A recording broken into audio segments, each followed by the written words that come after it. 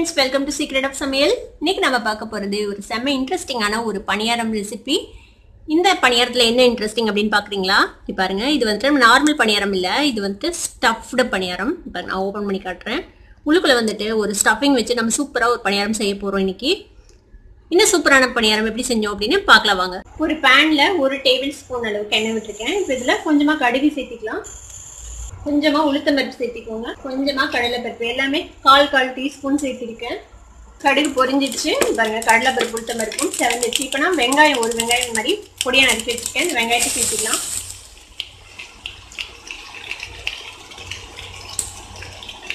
கூடவே ஒரு பச்சை மிளகாய் நல்லா ஃபைனா சாப் பண்ணிருக்கேன். கொஞ்சமா கருவேப்பிலை, பச்சை மிளகாவும் ஆட் பண்ணிடுங்க. பச்சை மிளகாவை முடிஞ்ச அளவுக்கு சன்னமாக நறுக்கிக்கோங்க. அப்போனா உங்களுக்கு வாய்க்கு வந்தாலும் அந்த காரம் தெரியாது, அதுக்காக இதை வதக்கி விட்டுடலாம்.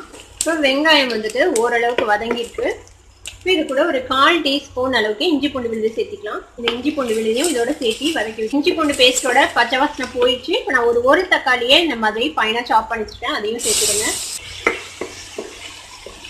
இந்த தக்காளி வதங்கிறதுக்காக ஒரு 1/4 டீஸ்பூன் உப்பு சேர்த்திக்கலாம். அப்புறமேட்டு உருளைக்கிழங்கு சேர்த்துனதுக்கப்புறம் மீதி உப்பு சேர்த்திக்கலாம். இது கூட ஒரு 1/4 டீஸ்பூன் மிளகாய் பொடி சேர்த்திக்கோங்க. கொஞ்சமா மஞ்சள் பொடி சேர்த்திக்கலாம். இது கூட ஒரு 2 டேபிள் ஸ்பூன் அளவுக்கு தண்ணி. இந்த மசாலாலாம் பச்சை வாசனை போகணும்ல, அதுக்காக. தக்காளி மசாலா எல்லாமும் பச்சை வாசனை போயிடுச்சு. தக்காளி ஓரளவுக்கு சாஃப்ட் ஆயிடுச்சு. இப்போ நான் ஒரு 4 உருளைக்கிழங்கு இந்த மாதிரி வேக வச்சு தோல் எடுத்துட்டு மேஷ் பண்ணி வச்சிருக்கேன். இப்போ இந்த உருளைக்கிழங்கை இதில் சேர்த்திக்கலாம். நம்ம ஏற்கனவே கொஞ்சமா உப்பு சேர்த்திருக்கோம். இப்போ இந்த உருளைக்கிழங்கு தேவையான அளவு மட்டும் உப்பு சேர்த்திக்கலாம்.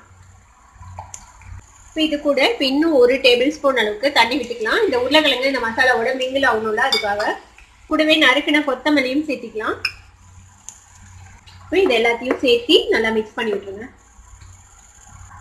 இப்போ நல்லா மிக்ஸ் பண்ணியாச்சு நம்ம உருளைக்கிழங்கு மசாலாவை. இப்போ இது ரெடி ஆயிடுச்சு. இது அடுப்பு ஆஃப் பண்ணிடலாம். நம்ம இப்போ ஸ்டஃப்டு பணியாரத்துக்கு வந்துட்டு நம்ம நார்மலாக நம்ம இட்லி தோசைக்கு யூஸ் பண்ணுற மாவு தான் எடுத்து வச்சிருக்கிறேன். இந்த மாதிரி மாவு எடுத்து ரெடியாக வச்சுக்கோங்க. அதே மாதிரி நம்ம செஞ்ச ஸ்டஃபிங்கை வந்துட்டு இந்த மாதிரி சின்ன சின்ன உருண்டைகளாக பிடிச்சி வச்சுக்கோங்க. இந்த உருளைக்கிழங்கு ஸ்டஃபிங்கை ஒரு பணியாரக்கல் அடுப்பில் வச்சுருக்கேன். இதில் வந்து நம்ம கொஞ்சமாக எண்ணெய் விட்டுக்கலாம். இதில் வந்து நம்ம எடுத்து வச்சிருக்கிற மாவில் பாதி அளவு மட்டும் நம்ம கொஞ்சமாக மாவு விட்டுக்கலாம் ஃபர்ஸ்ட்டு. இப்போ நம்ம உருட்டி வச்சுருக்கோம்ல இந்த ஸ்டஃபிங், இந்த ஸ்டஃபிங்கை வந்துட்டு நம்ம இதுக்குள்ளே வைக்க போகிறோம். இந்த மாதிரி உள்ள வச்சிடுங்க.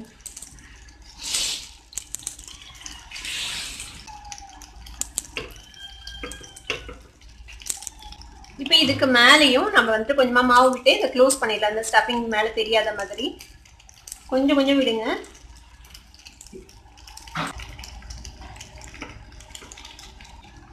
இப்போ இந்த பணியாரத்தை வந்துட்டு நம்ம மூடி வச்சிடலாம். கொஞ்சம் நேரம் இது வேகட்டும். அப்படியே ஃப்ளேம் வந்துட்டு சிம் பண்ணி வச்சிருக்கேன். ஒரு 2 நிமிஷம் வெந்திருக்கு. மூடி போட்டு நம்ம ஓப்பன் பண்ணி பார்க்கலாம். இப்போ நம்ம டர்ன் பண்ணி போடலாம் அந்த பணியாரத்தை. இந்த மாதிரி டர்ன் பண்ணி போட்டுக்கலாம்.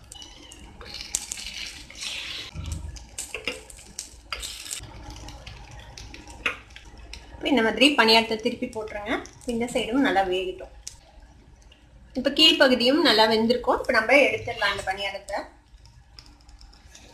பாருங்க, இந்த சைடும் நல்லா வெந்துச்சு.